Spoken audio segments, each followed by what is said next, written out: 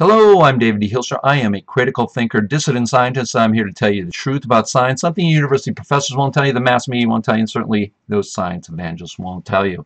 This is another gem from a friend, as I say. This is from Lori Gardee, the fractal lady. She talks about fractals and how they work and maybe be a good model for black holes. Oh my gosh, that's pretty amazing, isn't it? But she pointed out somebody who I've never seen before or heard until just today, when I got an email from her and says, hey, found another critical thinker on the internet. His name is Robert Distinti, and he is an electrical engineer. How come all those electrical engineers are so feet on the ground, amazing scientists, and real critical thinkers?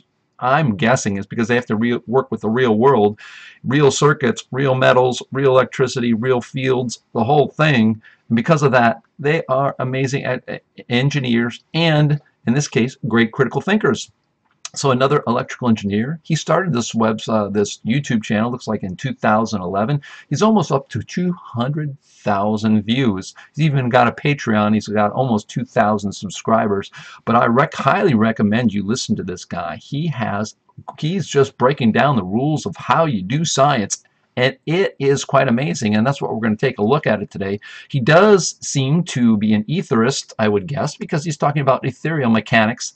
That's his website, etherealmechanics.info. You can see it's pretty much just a bulletin board, but you can get in there and get your feet wet. But today I'm going to be listening to some parts of his discussion, his latest discussion. It's pretty new. I think it's within the last 24 hours. And he's redoing his what he calls all of these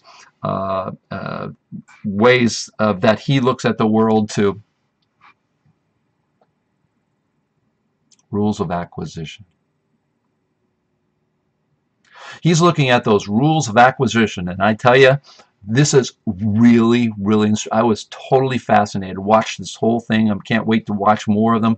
But I picked out certain areas that I thought were really interesting because it's on a theme that I'm going to be talking about a lot from now and in the future. Let's let him talk about it. The cornerstone, I don't want to say supreme, of other rules of acquisition. For example, rule of acquisition 11.2, irrefutability does not prove exclusivity. In other words, just because you have a theory that gives you right answers does not prove that there's not another theory out there that can't give you the same equally good answers. Because when I did my graduate thesis, and the dean of the School of Engineering said, well, what are you doing? I said, well, I'm showing new models of electromagnetism. He goes, ridiculous, Maxwell's equations are irrefutable. Well, so what? That doesn't mean there's not another way. Because one of the differences between engineers and physicists, I don't understand what physicists are taught. They seem to be taught that there's only one right way. Engineers are taught over and over and over again there's more than one right way to solve a problem. Or maybe I should say it differently. There's more than one way to solve a problem. Is this blasphemy or what?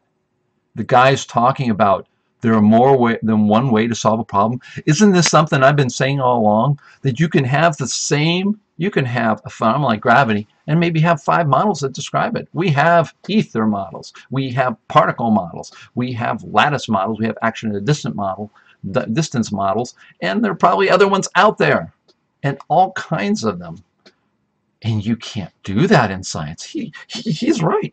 Why is it that physics expects that we have this one thing? That when we find, I've talked about this many times, when we find what we call law, that all the people in the universe find that. All the intelligent beings are all going to find equals mc squared. They're all going to have the mathematical system that we have. They're all going to have the same models as we have. Because once we find the truth, it's truth forever. We can be like, relativity, where, yeah, I mean, Newton's so good until you get close to the speed of light. Now you have relativity. But you see, you're only building on it. You haven't thrown away Newton, and you can't say Newton doesn't work as well. Or you certainly can't have a totally different model from everybody else. What?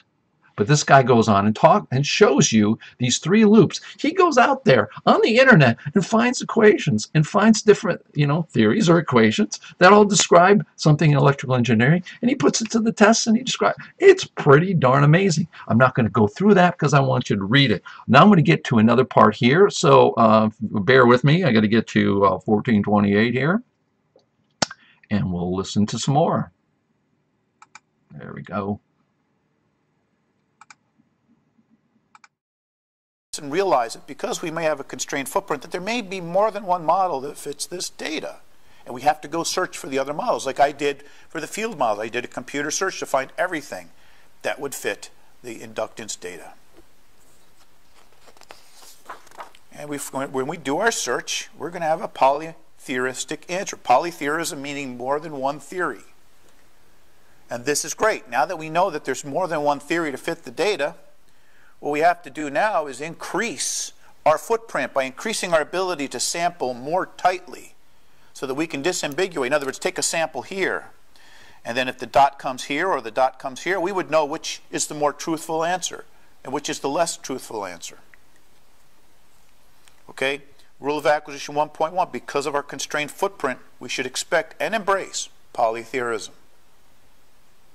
That means when we have some empirical data, we should go find every possible way to explain that data, every theory, every mathematical model.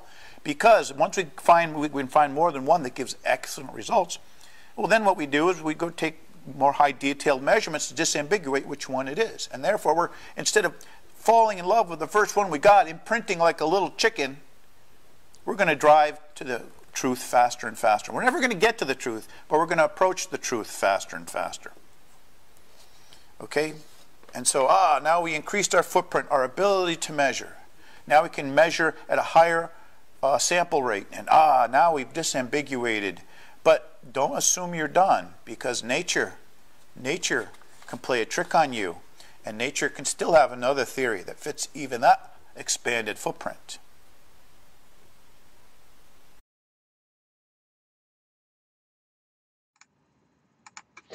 Boy, clicking all around, man, and getting all that wrong.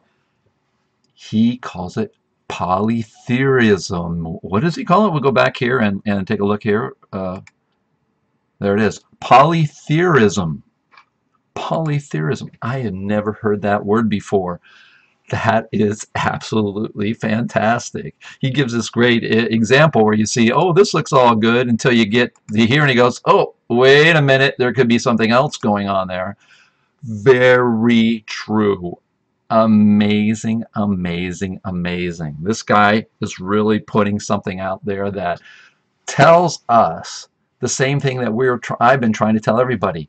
And other people have been talking about this as well. We have different models. We all should work on them. We all should help each other, because one model is going to do something better than us. One example of that was during the Vancouver conference of the CNPS in 2017 in beautiful Vancouver. My father was giving an interpretation using our model, the particle model, of why there are colors, different colors on a candle, because of the different movements of the nucleons of the atoms. And you know what happened? Duncan Shaw, who is an etherist and has what I call the Vancouver etherist, pretty neat model, very interesting model, says, hey, I can use that. Great. We're, like he says, like this guy's telling us, we get closer to the truth. No, we'll never get to the truth, ever. I mean, the universe is the universe, so we can't necessarily mimic everything in it, because, well, according to Borkert, we certainly can't, and we'll never. And this guy says the same thing. My father says very much the same thing. But the idea is that this should be normal in physics. It should be normal. When you go to physics and you go to a university and want to be a physicist, it should be okay for you to come up with new models, and people will be debating those models to see which ones will work. Will the etherists win out? Will the particle models win out? Will they be better than the other? We don't know.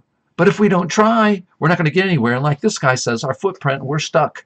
Our feet are stuck in the mud. This guy is worth watching.